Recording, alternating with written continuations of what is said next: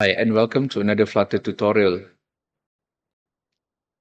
In this tutorial, I'm going to talk about two things. One is auto login, and the second one is how to pass data between screens. So for auto login, the BookBytes application basically allow user to enter the application main page, without having to log in. However, once user registered their account, they can log in with their account credential and access the main page. However, data or the user data that required by all the screens, they are not available yet. So the login and registration, which basically insert user credential or user information into database, will require to be what we call as, so we need to create a data model for that. So for example, for the user login here, so when user log in by using this credential, and this basically handled through the login page here, what we need now is to be able to create what we call as a data model for user. So the data model for user usually require what we call as a user class. So the user class that I created here is basically contain the following variables and methods. So the user class consists of 5 variables: user ID, user email, username, user password, and user date registration. So this is basically defined as a user class. And the second section here, this is the class constructor, which basically will assign value to the variables in the class when we create an object. The from JSON method here, this is basically allow for the application to create user object directly from JSON data that we retrieve from API. So when the from JSON invoke and pass with the array with the data,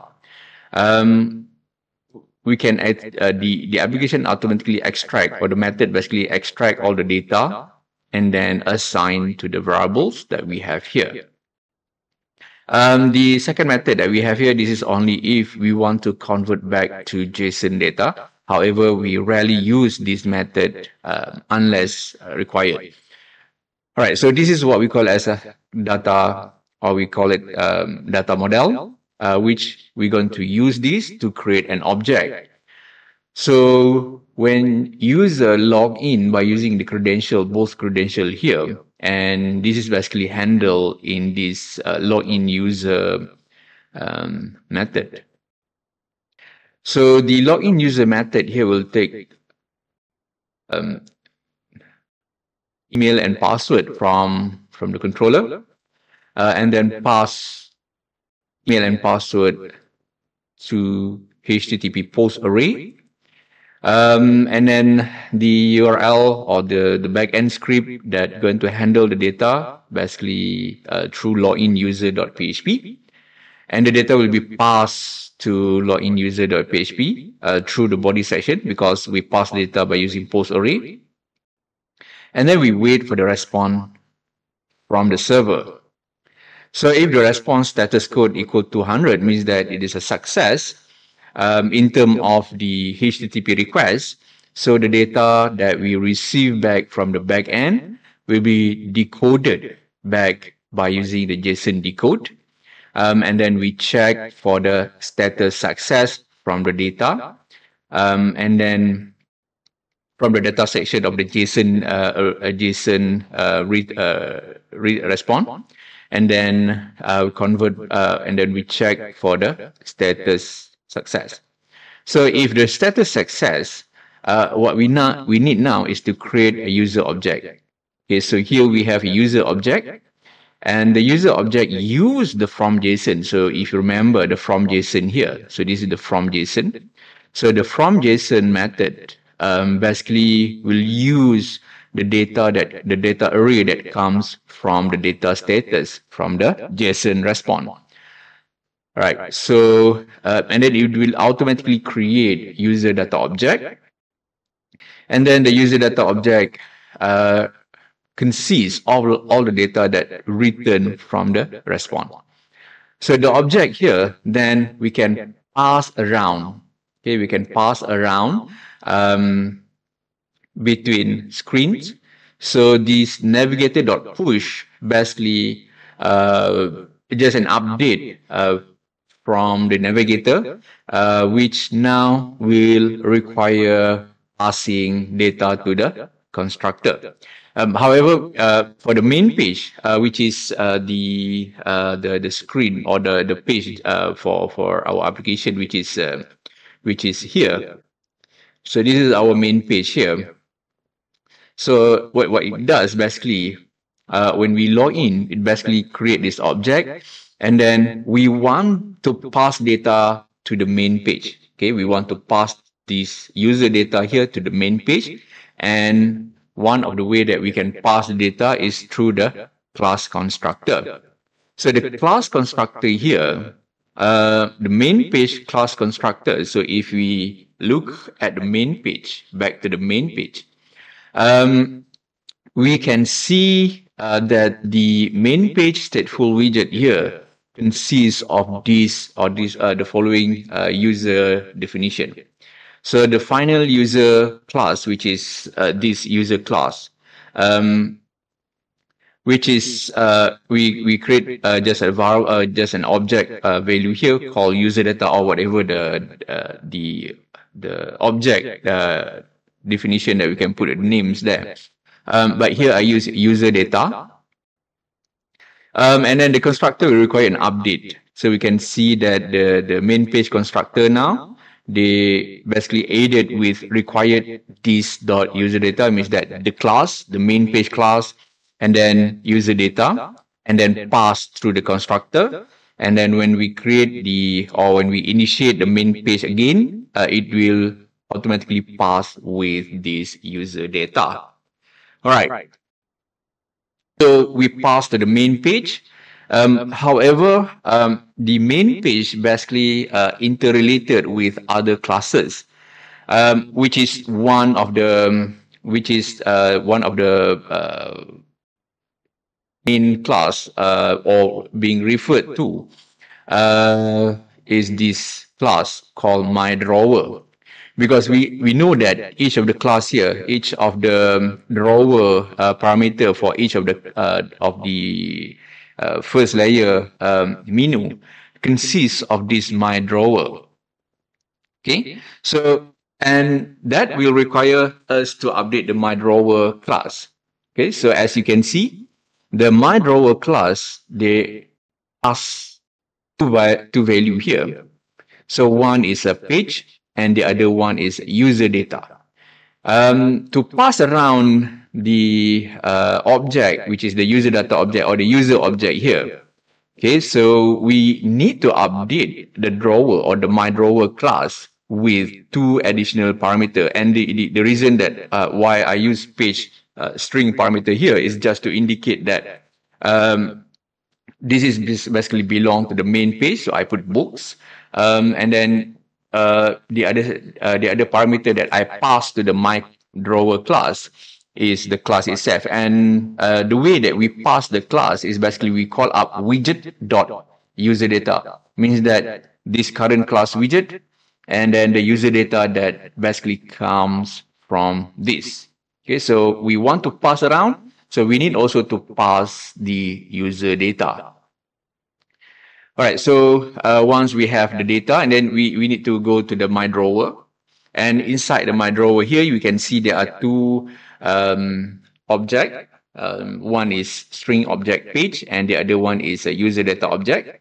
So the constructor for the my drawer here, we can see that being updated or being added with two required parameter. One is the page string, and the other one is an object user called user data.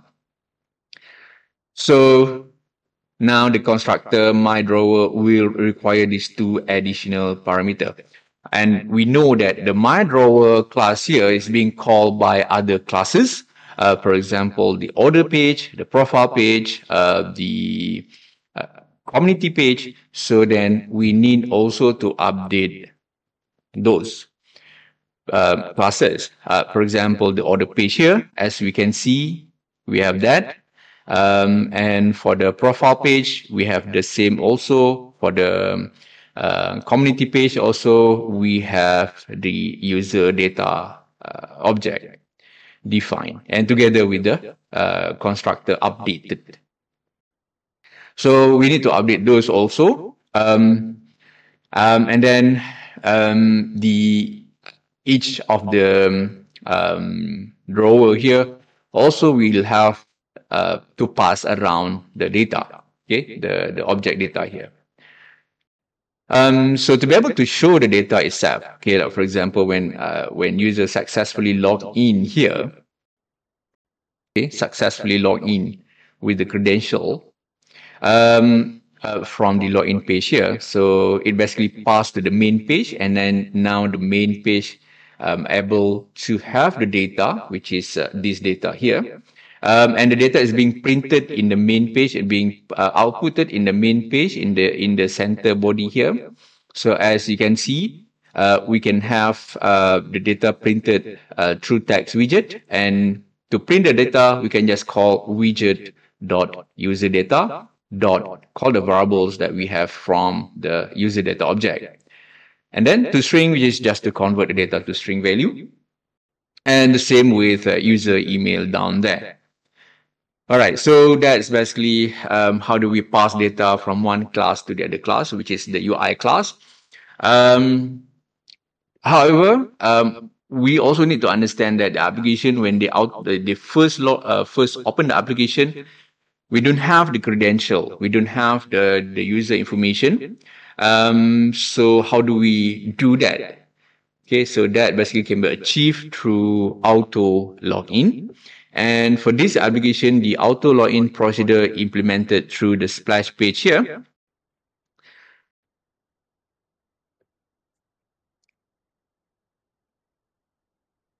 Okay, so to implement auto login, because we don't have the data right when we run the application. Okay, so that's the main issue here. So when we first run the application from the splash screen, we don't have the data. So how do we get the data? So as the previous tutorial, as I've shared with you, we use what we call as a shared preference. So the email and password are basically being stored in a shared preference throughout the application. Okay, so it means that the data basically accessible through the shared preference. The email and password is basically available in the shared preference, so we can load the data from the shared preference and try to log in with the data. Okay, we try to log in with the data, and then we can use that information to check with the server, we check with the database if user can be authenticated or not.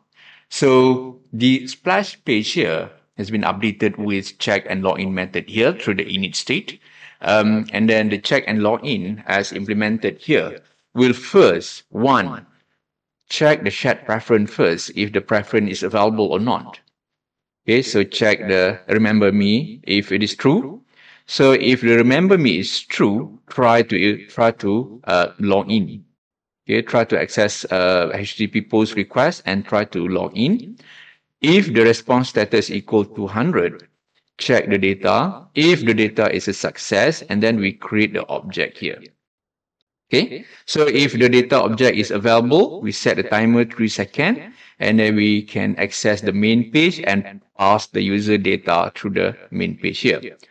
However, if the login is failed, we can continue with unregistered information, which is we can create user object here with the following information. So you can put anything here. So we create user object, user ID 0, email with unregistered email, username with unregistered, user date right is equal nothing, user password is equal nothing. And we allow for the timer to run for 3 seconds and then go to the main page, but here we pass this object. So that's basically the process if the checkbox is being checked. However, if the checkbox is unchecked, which is false, we create again a user object, and then we log in or we access the main page by passing the user or empty user data. So that's basically how the auto login is being implemented. And if I try to let's try to remove the login credential first. Okay, now we remove the preference, means that there's no data in the preference, and the RAM is set to false. So let me restart the application and let's see how the app responds. So there's no preference now. You can see that now the data, the object data that passed to the main page here, which is the main page here, is now unregistered data. Okay, you can see unregistered and unregistered email because we print out that in our body section here. There are two data here, username and user email, and that basically comes from the user object here. So that's basically auto login, and auto login basically allow user to, they don't have to remember the credential, and the app will automatically log in if the credential is available. All right, so and I think that's all for the auto login and also passing data between screens. Okay, so you can check my code through my Git link at the bottom, and see you next time.